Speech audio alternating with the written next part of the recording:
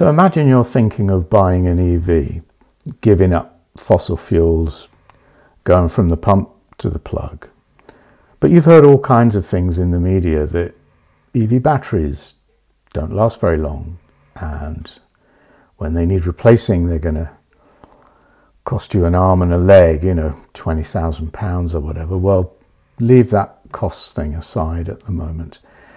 Because the other day I was thinking about this and I Googled how long do EV batteries last. Now there's a whole load of responses that you get, but one of the responses I got was from a website called EV Lithium, and it's got all kinds of good stuff in there about nickel manganese cobalt batteries, LFP batteries, comparing them.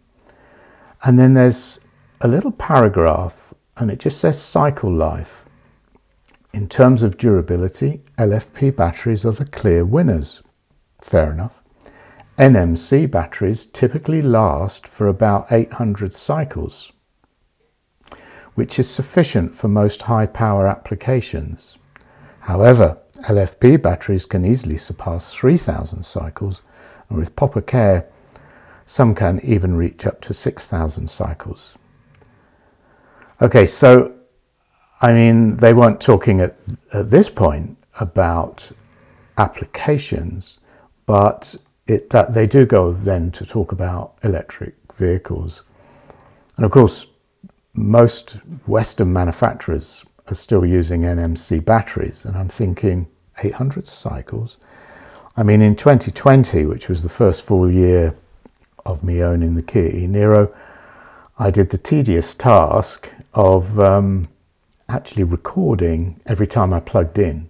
I made a note of the percentage of charge when I plugged in and the percentage of charge when I unplugged, and just wrote that down on a spreadsheet with the date beside it.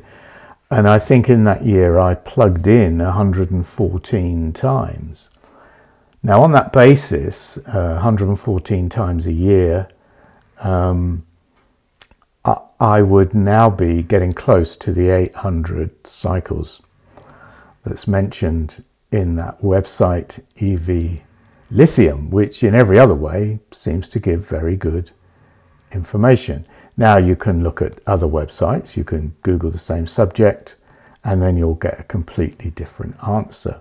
So on a website called Midtronics, most electric vehicle batteries have an estimated 1,500 to 2,000 charge cycles. And of course, what they're talking about are full charge cycles. So we're not talking about a 20 to 80% charge or a 30 to 70% charge. We're talking 1,500 to 2,000 full charge back down to zero again. And it seems that obviously the narrower range of charging you do, the more cycles you get. Now, I changed this year the way I charge my car.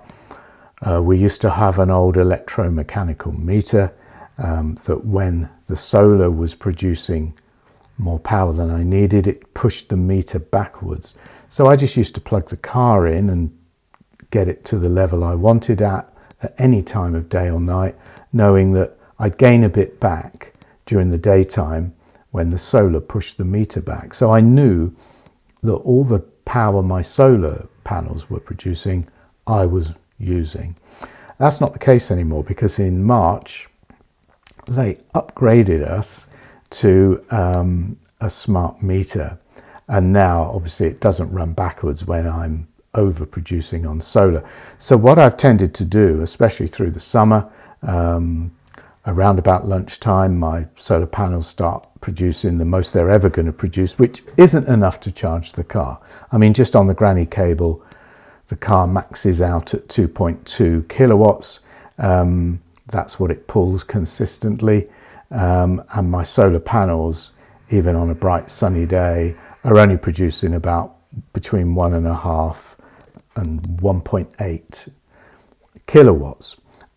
but I want to use what they do produce, so I plug the car in at those points. So what we've been doing is we've been sort of, say the car's at 50% charge, I'll go to 60 and then use it a bit and go down to 55 and then go up to 65.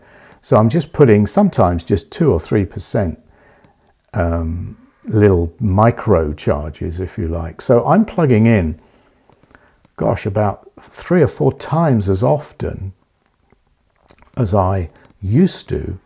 And of course, this begs the question, is this going to affect the life of the battery? Well, I've done 130,000 kilometers now, 6.5 years.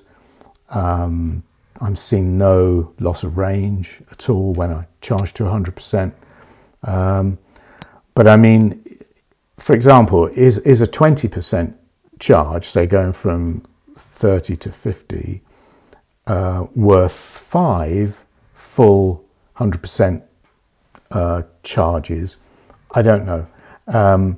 They say it's good to charge the battery to 100% every so often, because it gives the battery management system a chance to look at all the cell voltages to see what they are at 100%. And then if there's any weak cells, then they can raise slightly the voltage that you need to reach an available battery of, in the case of the e-Niro, 64 kilowatt hours.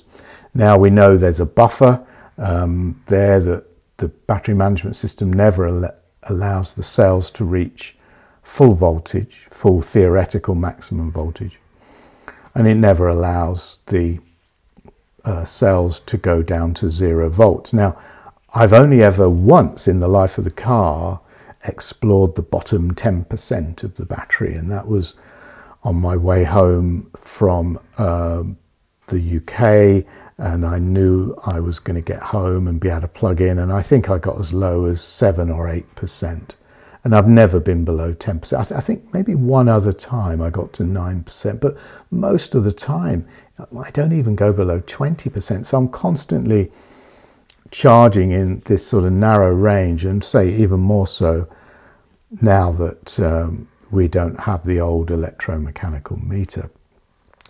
But just getting back to someone who is thinking about, you know, going for an EV,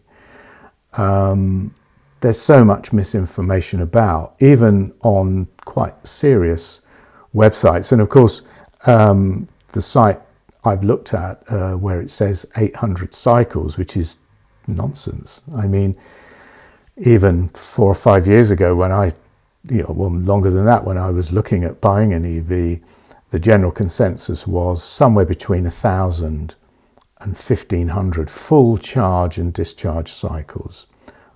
And then, of course, what this article doesn't mention, because it says it should last at least 800 cycles, that gives the impression that after a certain number of cycles, it's not usable. A bit like a phone battery. Well, of course, that's not the case at all. It declines, and you know, my car will decline. The battery capacity will decline over time, not just with the cycles, but with the calendar aging as well.